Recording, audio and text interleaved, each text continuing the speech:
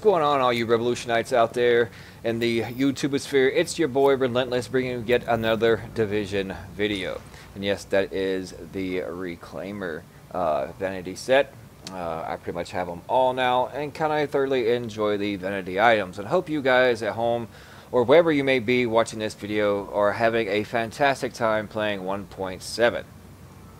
Now, before we get into this build video, there are a few things I would like to discuss with you guys about 1.7, and I want to know your feedback, and you can leave that in the comments, or you can click on the discussion button on my channel, and we can discuss it. But I've been having some issues as far as, you know, it's always been an issue as far as the delay in your heals, but also it's been like a 3 or 4 second delay after you pop a skill in general.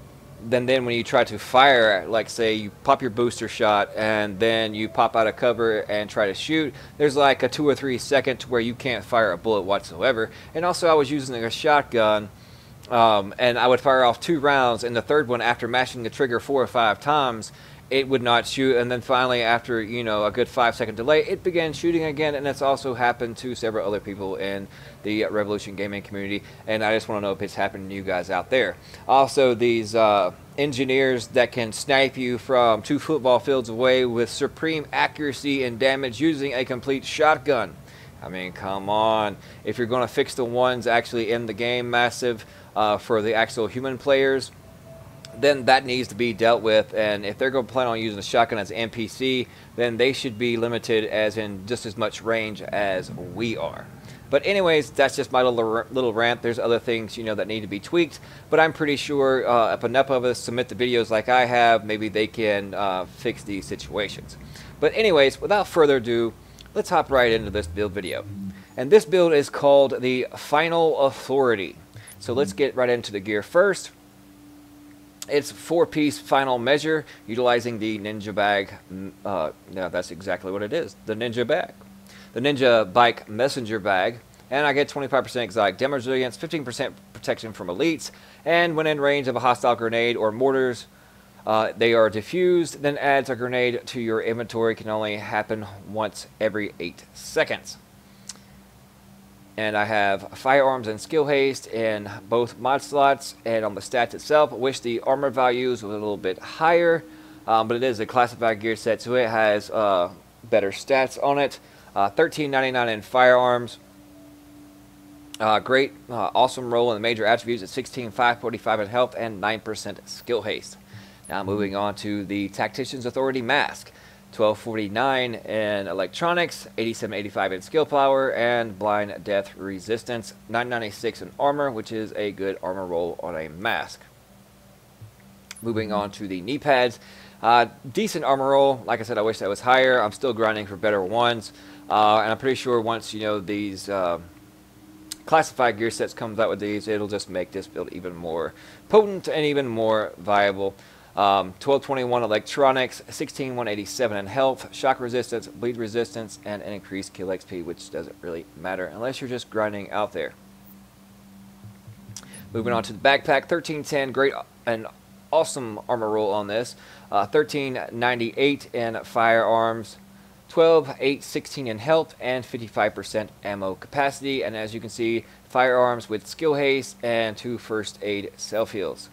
Moving on to the gloves, crit hit chance, enemy armor damage, and assault rifle damage. 1381 in firearms and 982 in armor. Now you can substitute enemy armor damage for crit hit damage, or you can substitute it for, let's say, additional skill haste. It all depends on what you want to do. This had no crit chance on it, and it had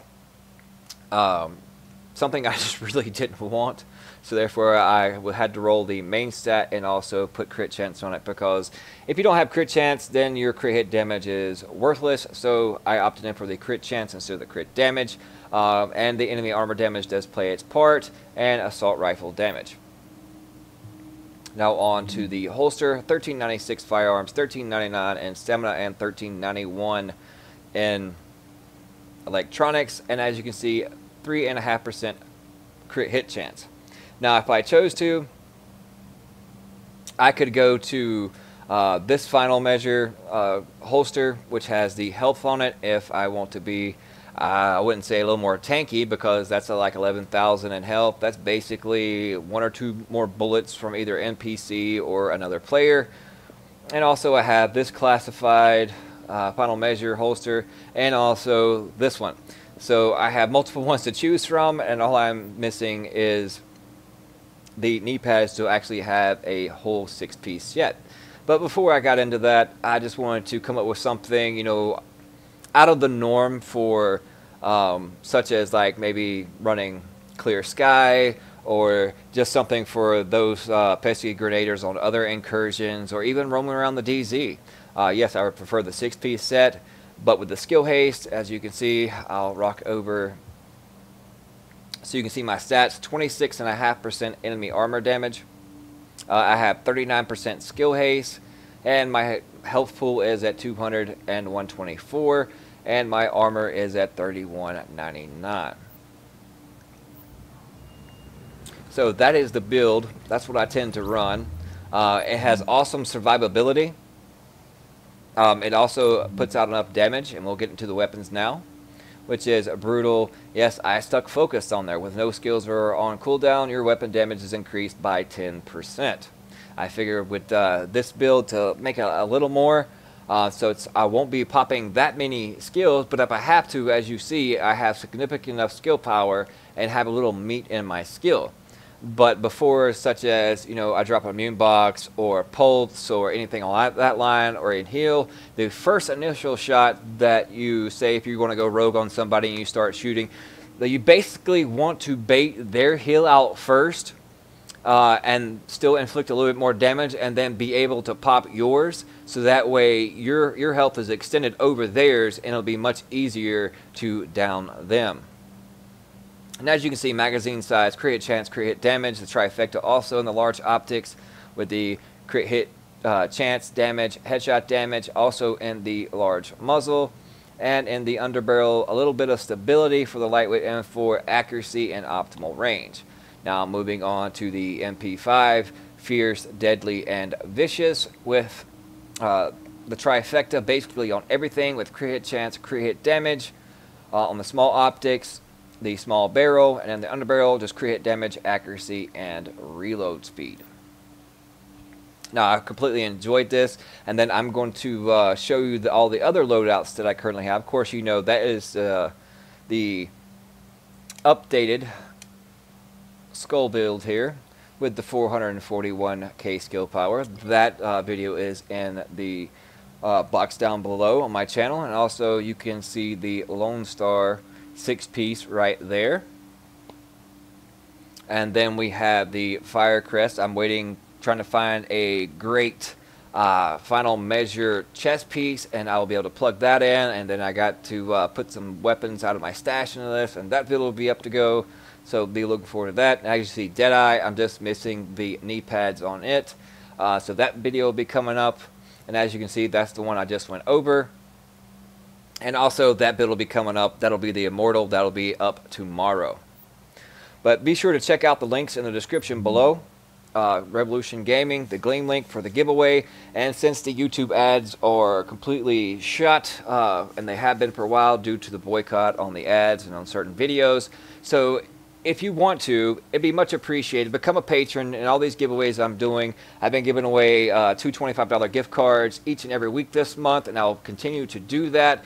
To get entered into those, along with this console giveaway, and then next month, it'll also be a SCUF controller. If you want to become a patron, there's a Patreon link down in the description below. You can get all the awesome gifts that'll be listed there, and also be entered into quadruple times as all these giveaways come up. So if you like and subscribe to the channel, and then you become a patron, and instead of getting 2 entries, you're basically going to have 8 entries into the giveaway. So it increases your chance. But if you want to donate and just give a one-time offer, then my PayPal link is down there, and it'll be much appreciated. But by all means, you do not have to. I just appreciate you guys tuning in, showing me some love, commenting on it, let me know your feedback. My fans out there, what little bit I have on my subs, I appreciate each and every one of you, and thank you so much. And this is your boy Relentless, and we'll see you guys